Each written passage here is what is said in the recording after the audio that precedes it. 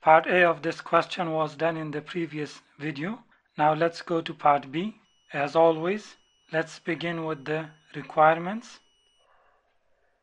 Prepare relevant extracts from the statement of financial position. So we need SFP extracts of Omega at 30th September 2013 and its statement of profit or loss and other comprehensive income for the year ended 30th September 2013. You should give appropriate explanations to support your extracts. We have got 6 marks. We are clearly asked to give appropriate explanations. As it happens, we accountants are very much used to calculations, and in the exam, many of the candidates had not given any explanation. That doesn't mean that necessarily they had no idea of the explanations, but they had not given it. Therefore, they didn't get marks that were allocated for the explanations. The requirements do not give us any idea as to these extracts are about what, so therefore, let's go to the explanation in the question and see what we are asked. On 1st October 2011, Omega granted share options. So here we have got share options to 200 senior executives. The options will vest on 30th September 2014, subject to the following conditions. So here we are told what are the vesting conditions.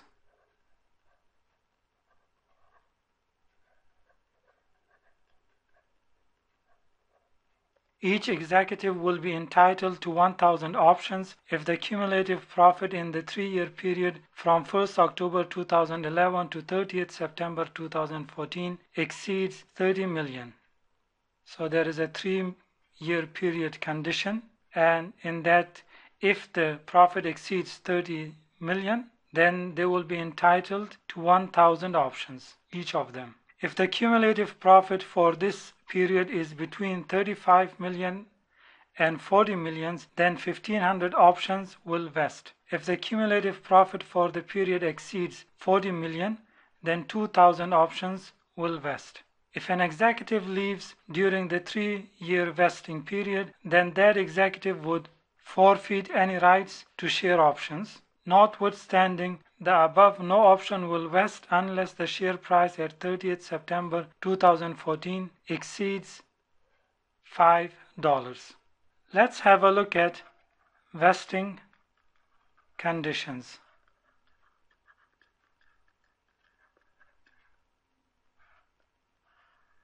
If vesting conditions are based on minimum period of service, achievement,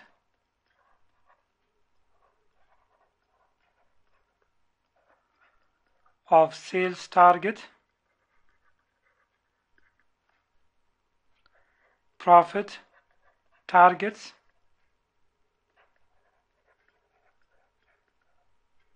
or successful flotation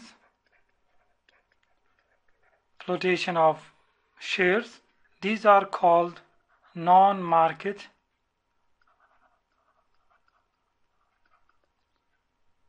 vesting conditions.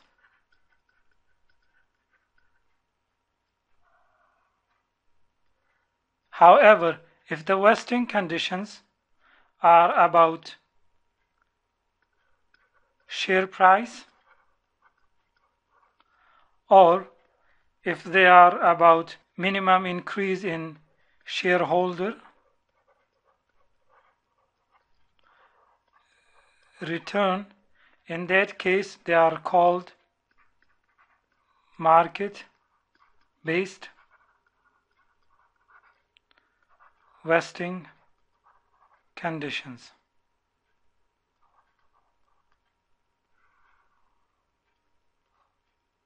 As we can see, we are talking about profit targets and we are talking about 3-year vesting period. These two are non-market based vesting conditions. However, the last one which says that the share price should exceed $5 at 30th September 2014. This is a market-based vesting condition. This information is needed when we are writing the explanations. Details of the fair values of the shares and share options at relevant dates are as follows: fair value of an omega share, fair value of one of the options. We need this one. For our calculations, three figures are important for us.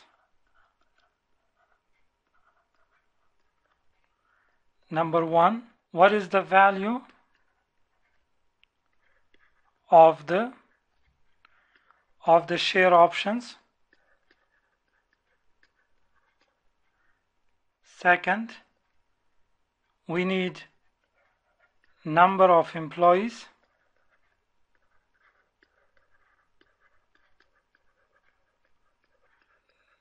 That will receive the options. And the last one, time proportion. In our case, the total years are 3, so in year 1 it will be 1/3, in year 2 it will be 2, in year 3 it will be 3/3. The estimate of the cumulative profit for the 3 years period ending 30th September 2014 was revised each year as follows. On 1st October 2011 it was 32 million. 30th September 2012 it is 39 million, and 30th September 2013 45 million. They will be getting 2,000 options. Now from here we can calculate the value of the options. As per IFRS 2, we need to use the value of the option at the grant date. So therefore these two together make the value of the options for one person. On 1st October 2011, none of the relative executives were expected to leave in 3-year period. No one is going to leave. And none left in the year ended 30th September 2012. So in the first year there were 200 complete, year 1. However, 10 executives left unexpectedly on 30th June 2013. None of the other executives are expected to leave before 30th September 2014. When we are calculating year 2, in this case we will be taking the number 190 because we know that 10 have gone, and the estimations do not indicate that this number will decrease. Omega correctly reflected this arrangement in its financial statements for the year ended 30th September 2012. We are asked for figures for statement of financial position, and we are also asked for statement of comprehensive income. We need to remember that they are equity options.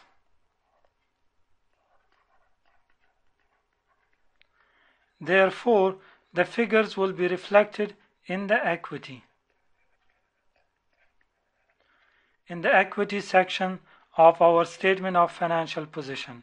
In the statement of comprehensive income, we need to reflect it in HR costs because this is given as remuneration to the executive directors.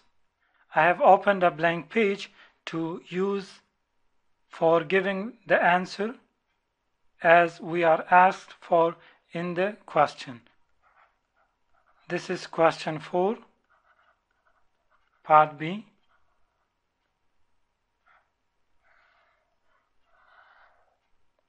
We need to do two things.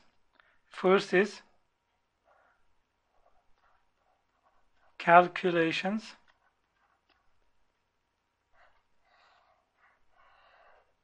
Second is explanations.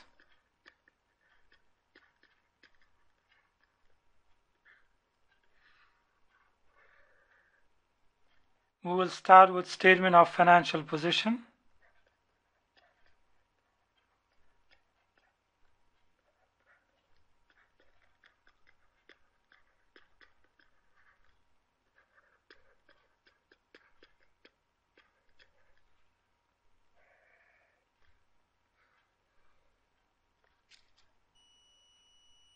We need to have the value of the options.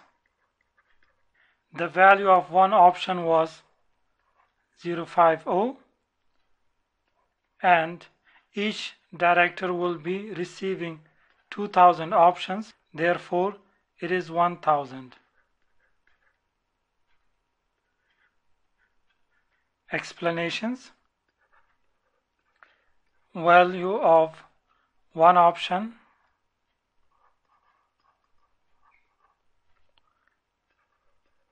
based on the value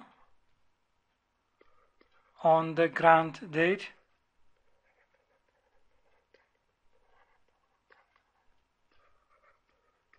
number of options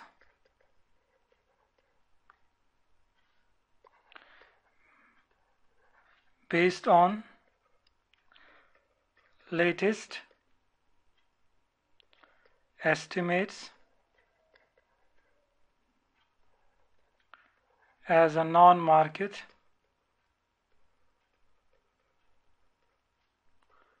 vesting condition. Number of executives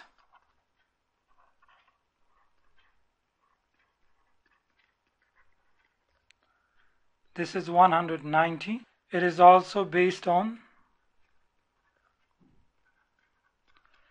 latest estimates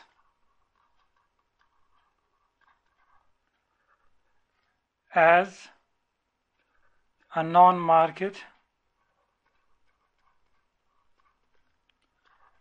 vesting condition. Proportion vested. We can see that the options were granted on 1st October 2011, and now we are preparing the financial statements for September 30th 2013. So it means 2 years have passed. 2 years have passed, and the total number of years is 3. 2 by 3.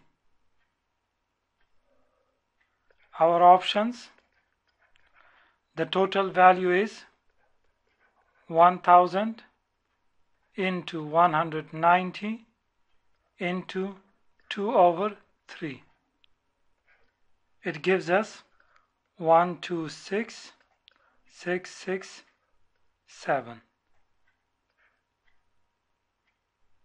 It is equity.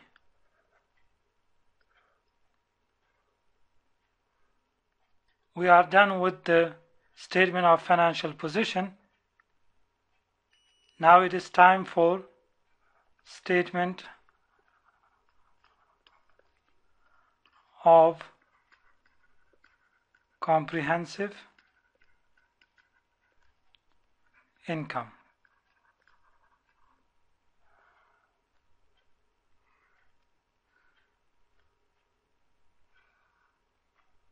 Our HR cost,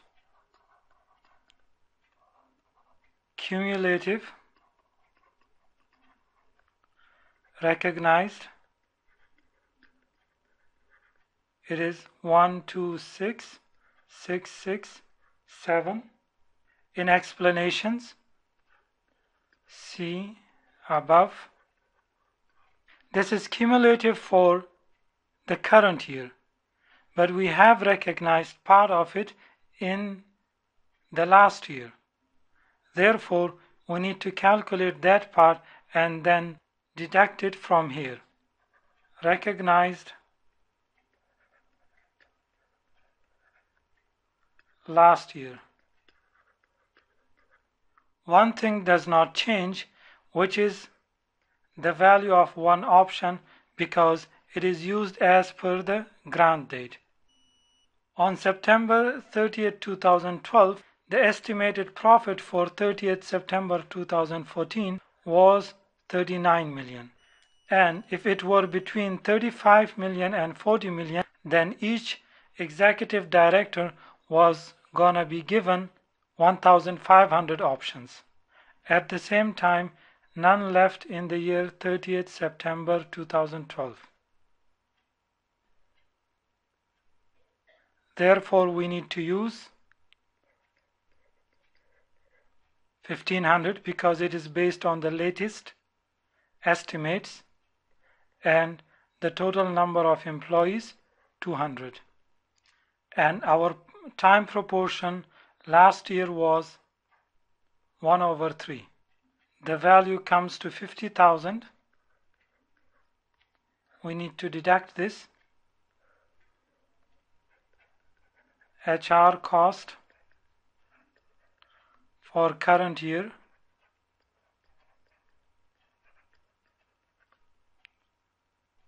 it will be 76,667. Our answer finishes here, but it's not a bad idea to look at why these share options are given. Shareholders are expecting the company to maximize their wealth. Let's have put here expectations. And they hire directors as their agents. The directors are expected to work whatever are the expectations of the shareholders. This does not always happen in that way because directors think about their own benefits. Therefore, in order to align the expectations of the shareholders and the interests of the directors among the remuneration package for the executive directors, share options are included. So if the profit of the company exceeds a certain limit, the executives would be able to exercise these share options, and this mechanism is used with the expectations that this will make the executive directors work for the maximization of the shareholder wealth. Thank you. Bye.